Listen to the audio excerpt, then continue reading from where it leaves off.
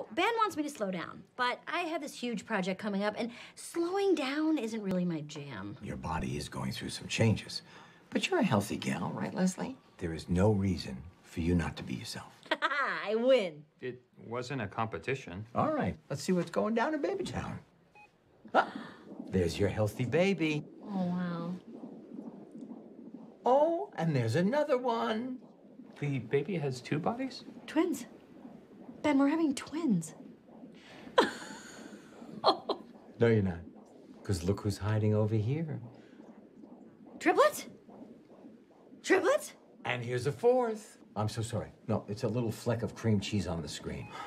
Just triplets. Wow, you guys really dodged a bullet. Can you imagine raising 4 children at one time? Oh, a nightmare. Triplets. Triplets.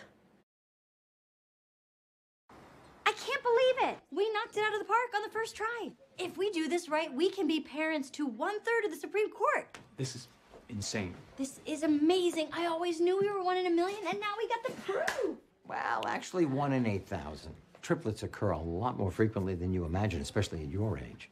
Your body is prone to releasing multiple eggs. It's what we doctors like to call, and I don't mean to be insensitive, a going out of business sale. So, doctor, what do we do? Like, what do we do?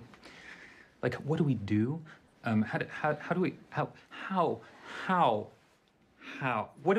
The first thing you do is you forget everything that I said before, because you, young lady, need a lot of rest, and especially avoiding stress. Leslie, I need you to be Buddha on Quaaludes, and Ben, you are Matthew McConaughey in a hammock on the beach.